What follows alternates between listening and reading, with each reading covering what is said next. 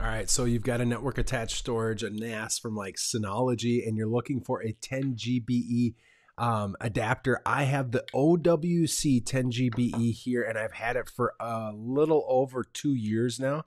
I'm going to show you what this thing looks like. There's 2 versions of it, and I just got to tell you, let's talk about how much speed increase you're going to see. So this is the OWC Thunderbolt 3 10 GBE. Again, this sucker is meant to plug in.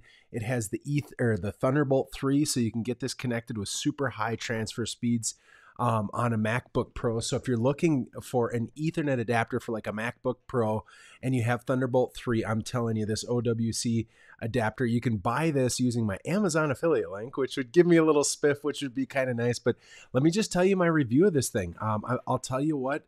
There's some things that I've learned about this, and I'll just give you the lowdown. So first of all, it doesn't get very hot. It runs off of the normal power. Now, I have a giant 16-inch MacBook Pro, and I also have an M1 new MacBook Pro, the 8GB version, and I also have an old Intel.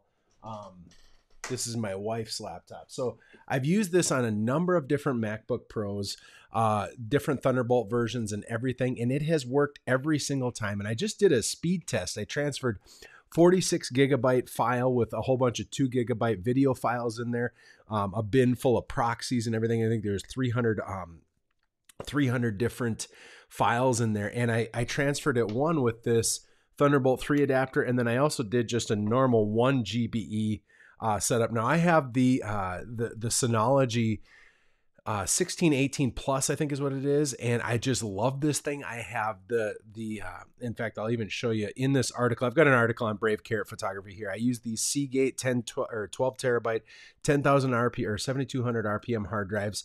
I just did a test, 46 gig or 45.7 gigabytes, and long story short, it took 10 minutes and 38 seconds on the normal 1 GB, and then on the 10 GBE, it only took 2 minutes. So I think I went from 70 megabytes per second to 375 megabytes per second. Let me talk about what I've noticed about this thing. I've had a little bit of screwing around, like installing the drivers is kind of goofy. You have to go find the actual drivers for it, which is kind of goofy. And it's been kind of weird. In fact, when you get this thing installed, you have to go this Akitio, Akitio, to get the drivers. The drivers are just kind of odd. It's not under OWC. It's this Akitio OWC, which takes a little bit of messing around. You know, I've put this on 3 or 4 different things. I have seen on the M1, for some reason, when I first had my M1, it wasn't supplying power all the time. So like half the time it would work, half the time it wouldn't work.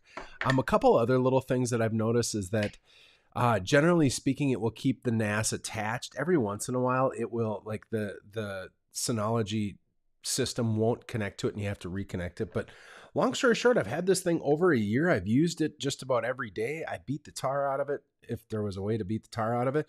It's been pretty darn stable. I think at $250 or some odd dollars, it's a pretty good value. So if you're looking for a Thunderbolt 3 adapter to do 10 GBE, you have a MacBook Pro and you're trying to hook it up to maybe a QNAP or a Synology 10 GBE system, then I highly recommend it. I would totally buy it with the link in my description.